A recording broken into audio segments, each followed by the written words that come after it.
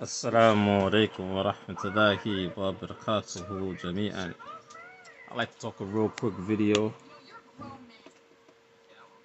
of my little busy schedule today with my kids. Some brothers were having a great discussion about the inner city or basically the black community, Muslim community, of some of the dilemmas pertaining to the black woman and her attitude and her beliefs. And a brother had a good discussion on YouTube how that many of the African American Muslim brothers who had picked the option not to marry black African American Muslim women due to their behaviors, due to their attitudes, due to them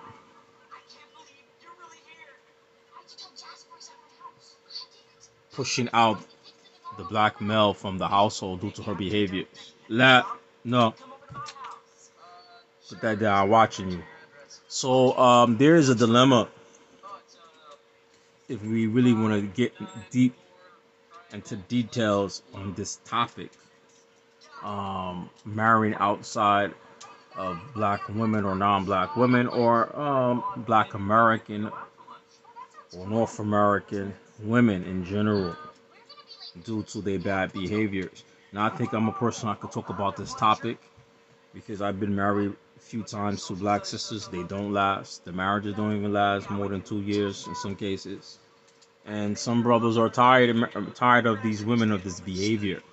So they are picking the options to marry women from different ethnic groups besides black. Either they're marrying from like North Africa, and Southeast Asia in the African American Muslim community, and some of them are marrying from Africa itself. And I have took that route. And I know many brothers have took that route. But the grass is never greener on the other side, and many of us brothers, we think that the grass is greener on the other side. And in a lot of realities, it's not, but a lot of brothers get less headaches. All right? Women going to be headaches no matter what is their nationality, right?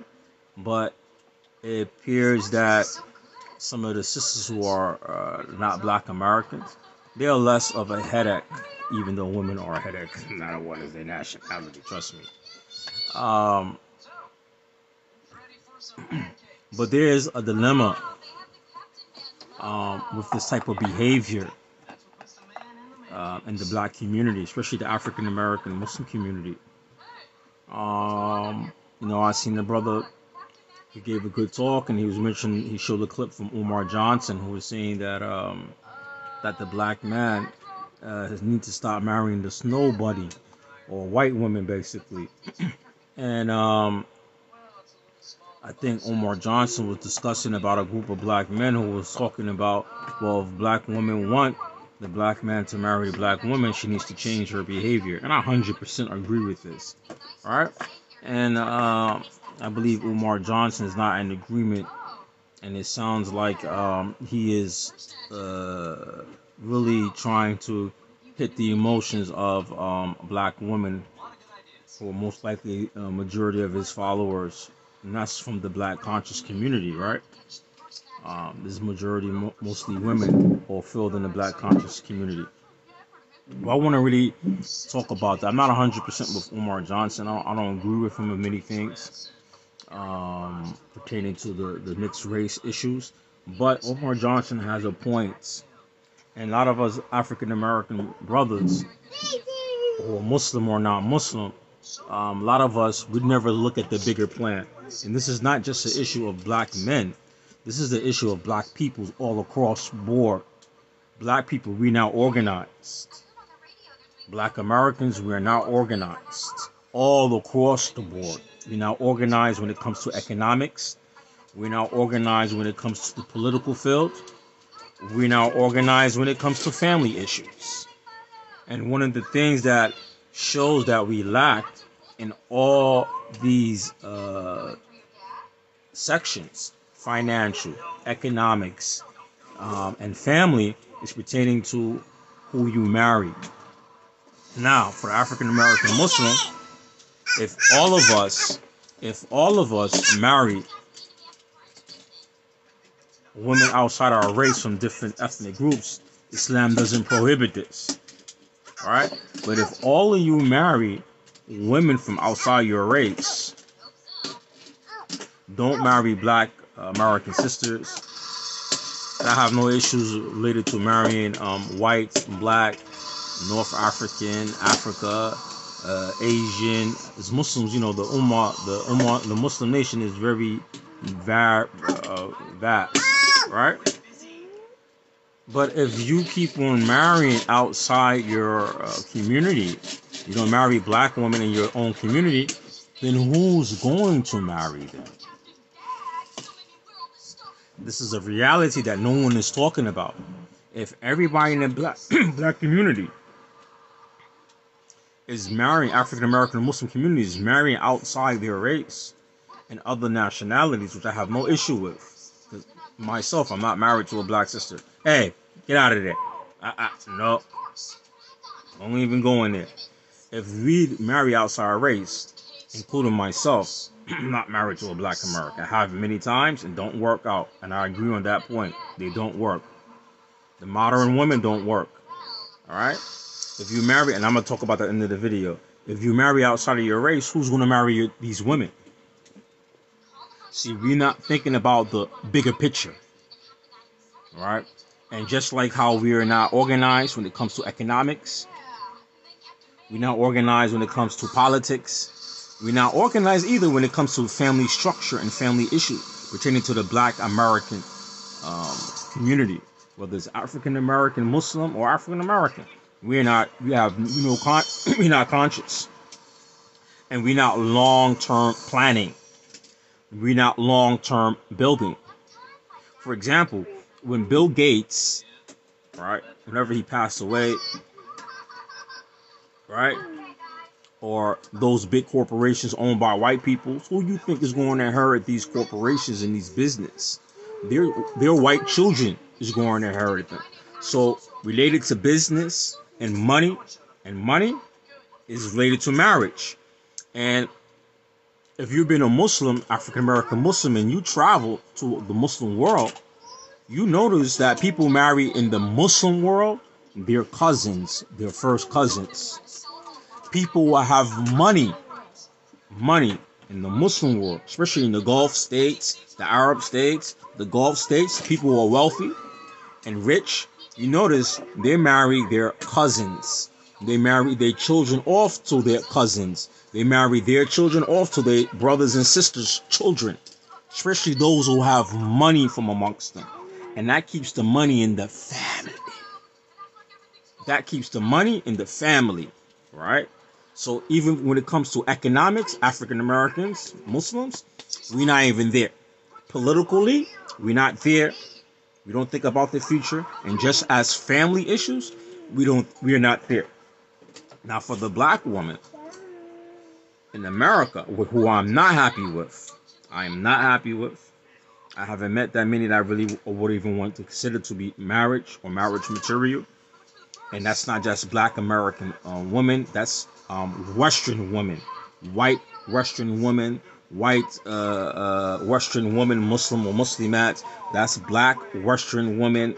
That's black Western Muslim women. To me, they're just weak. They're just weak, in my personal opinion, when it comes to family structure, home structure, and selfish. They're weak, right? But I have to say, as the long-term game plan, if you don't marry these women, who's going to marry them? Who's going to marry them? Who's going to deal with them? Who's going to fix their issues? Who's going to fix their issues?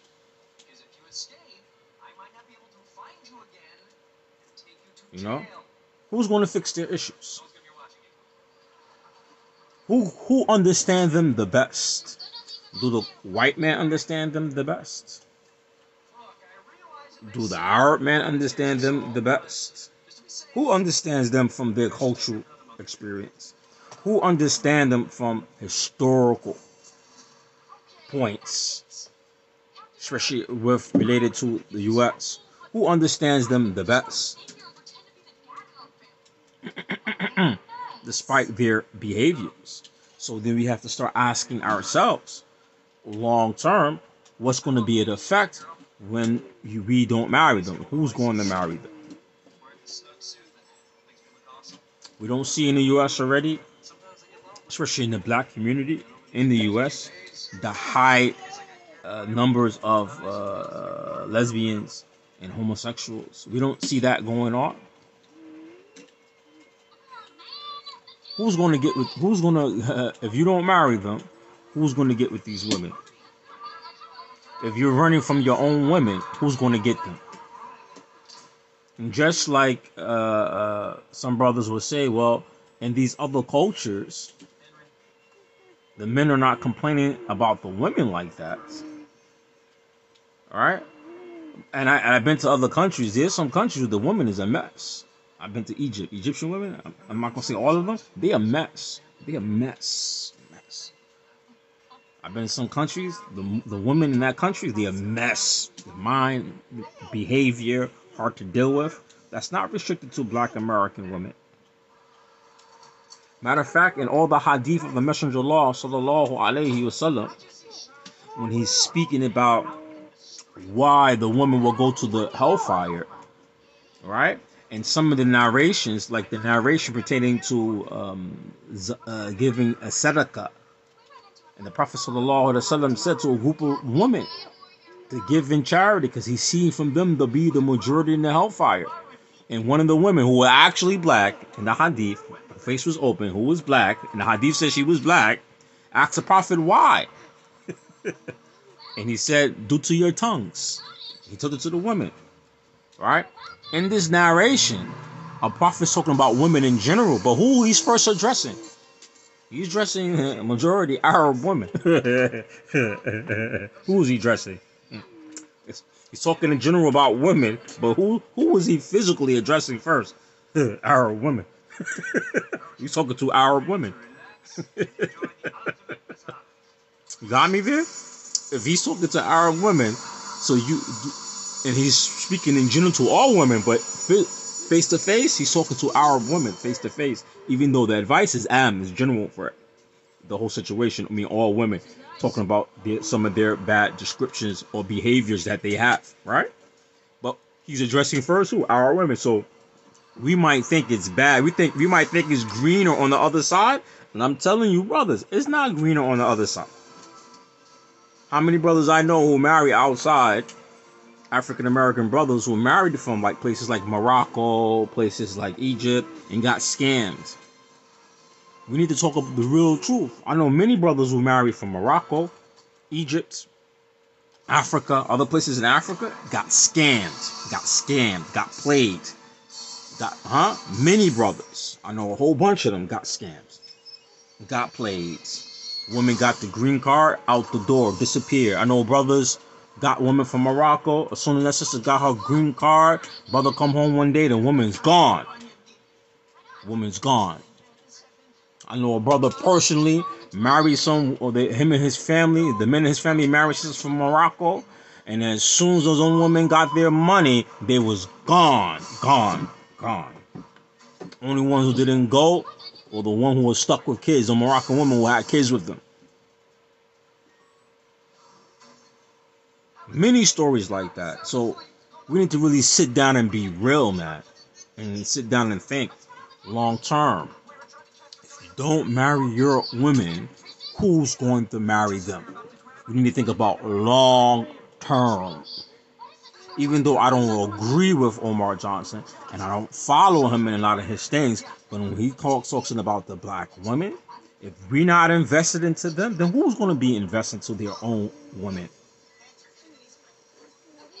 Despite their behavior, do you think that it's peaches and cream on the other side?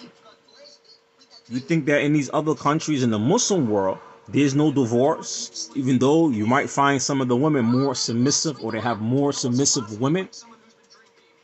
But a lot of you brothers don't want these submissive women, some brothers. So even when you go overseas, you'll be looking for women who look very similar to black women appearance. Let's be real. And sometimes you even marry the women from the outside for the wrong reasons. We need to be real and honest to ourselves. And if you don't invest into your women, then who's going to be investing into them? I don't hear Arabs talking about this. I don't hear Asian Muslims talking about this. I know brothers who are different nationalities.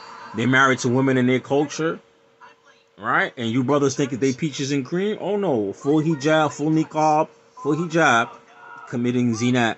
Full hijab, niqab, don't make salat.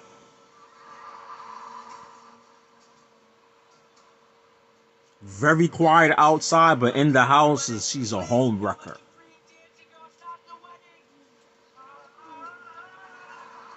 My brother I met from Southeast Asia, wife Muntaki, but show me one day in the house, show me some pictures. I said, "Udu billahi." He's like, "Yo, he caught her in the middle of the night, talking to some men online, dressed like this. He captured the picture and everything. She didn't notice him."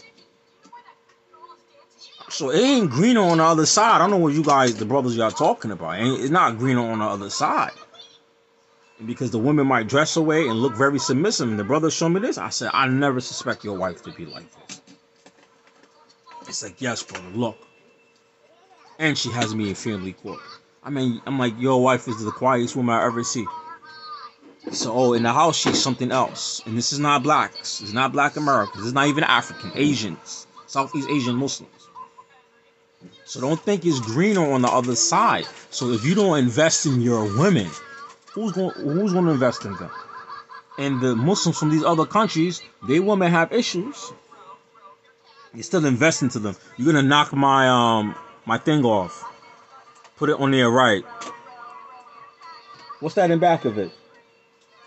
No, what's preventing you to lay it on the table? We have half of the my Chromebook sticking out is gonna fall. Move that black thing back. There you go. Thank you. So if you don't invest, who's going to invest in them? Long-term planning, not short-term. You know, when a person builds, right? If you look at people, right, who build things. Matter of fact, some of us might live in communities where they're building the masjid in phases, right? And fixing black people issues. It's just like that building these big mosques. Sometimes these big, huge mosques, when they buy land, they show you pictures. First phase, second phase, third phase, fourth phase. Right? What are you thinking when you building and fixing community? And you building and fixing the black family? Things going to be done in phase. The first phase, second phase, who said it's going to be easy? There's going to be some struggle. And if you even look with the hikmah and the wisdom, when the Prophet ﷺ was addressing these issues with the women who had these bad behaviors and traits, did he just ignore it? Did he ignore it? Did he tell his companions, Radwanullah, to don't marry these women? The Messenger of Allah ﷺ told to the women that he seen the majority of the women in the fire due to their tongues and due to their ungratefulness. And he was even addressing women when he was talking. Did he tell his companions to don't deal with these women? Rather yet, he corrected the women behaviors, taught them what's the best way to behave and what's the worst way to behave. A woman came to the Messenger of Allah ﷺ in a Hassan Hadith, and she was asked for a khulla from her husband. Right? Due to her shortcomings, Prophet granted her the divorce. She remarried another husband, and she was knocking at the Prophet's door, or she was at his door. And this narration is Abu Bakr was there, and she wanted to talk to the Prophet, and she said something in the reference to the new husband penis was small. Penis was small. Something in reference to his penis was small, and the Prophet told her to go back and consummate her marriage. So the Prophet ﷺ, he dealt with these issues. He dealt with these issues. He told her to go and consummate her marriage with her new husband and say she couldn't go back to the other husband.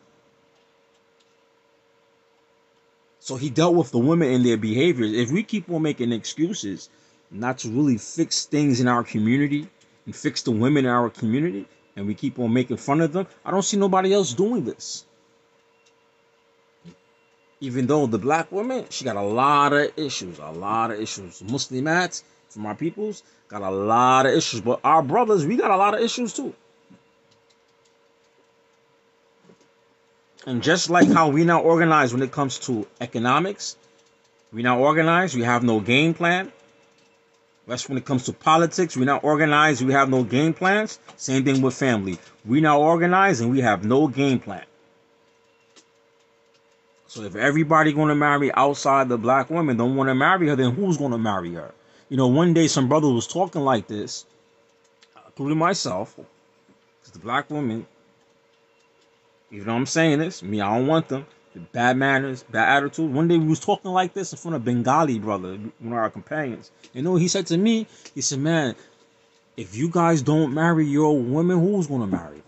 And he said, you think you got easy? He explained about his own issue with his own wife. Kicking him out the house all the time. You guys think it is greener on the other side. Oh, it's not greener on the other side. It's not greener on the other side. I remember once talking to one of my Pakistani friends, older brother. He had a bag with him. Pakistani, older brother. Had a bag with him, a bag. And he said to me, I'm going to give you some advice. I said, what, Akhi? He said, don't live with women in their houses. Get your own house and have the woman live with you. I said, why you say that? He said, man, this woman, he's married to a Pakistani. He said, this woman, she threw all his clothes out the window. And he's in the mansion with all his clothes in the back. I'm telling you guys, you think it's greener on the other side? It ain't greener on the other side. What are you talking about? It's not greener on the other side. Women is women. The only difference is that we live in a society in America which don't give man control over his women and his children. See, that's the main issue. So when we talk about the black woman and marrying outside the race, we really need to talk about men need to get control over their families through the legal system. Men lost control over their family and children by the legal system in the U.S., in the West.